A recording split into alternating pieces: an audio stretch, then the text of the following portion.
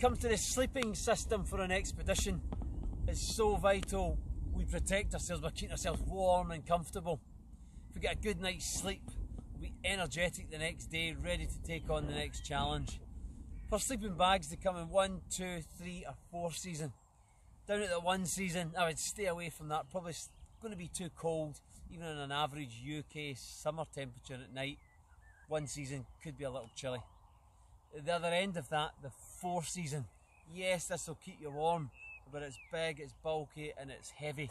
Normally we take a 4 season if we know we're heading to an area that's got really cold temperatures. I would say for a DV expedition, our ideal one would be a 3 season. This is the 3 season sleeping bag I use, and this is it out of its compression sack, so I can put it in another sack and really compress it down. In terms of what's inside a sleeping bag, you're either going to get feathers inside it or a synthetic material. Pros and cons: synthetic material, bit heavier but cheaper, and even if it got wet, it's going to keep you warm.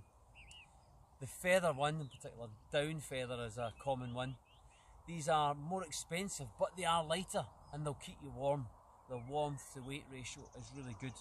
The downside to that is if it gets wet, then it can be cold. It doesn't retain the heat.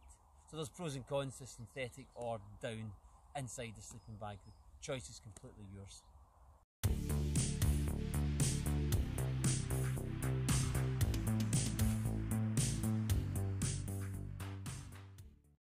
When it comes to your sleeping mat, you want it to do 2 things. 1, give you some comfort. 2, insulate you from the cold ground. The ground you lie on drop down in temperature at night. You don't want the heat getting sucked out of your body by the cold ground, so insulating you from that. Both styles of mats that I have here will do that, either a foam mat or an inflatable mat. The foam mat comes in at a cheaper price. This one here's good thick foam. It will give you some comfort and it will insulate you from the ground with that foam layer. This one here's more a kind of sports foam mat, maybe a yoga style mat. I would try and avoid something like that. You'll probably find that the foam is too thin on it. Looking at the inflatable mats, I've got 2 different styles here.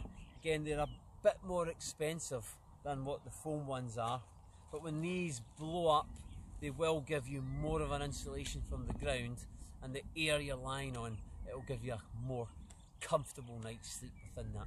But again, I will stress, either of them will do the job for you, insulating you from the ground and give you a bit of comfort that night.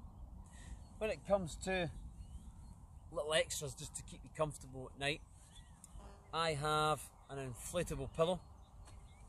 I also have a liner, which if I'm still cold inside my sleeping bag, I can go in the liner and put that inside the sleeping bag. And I also have some foot warmers as well, which I keep down the bottom of the sleeping bag, so you wake up at night with cold feet, you can put these on. That's the sleeping system.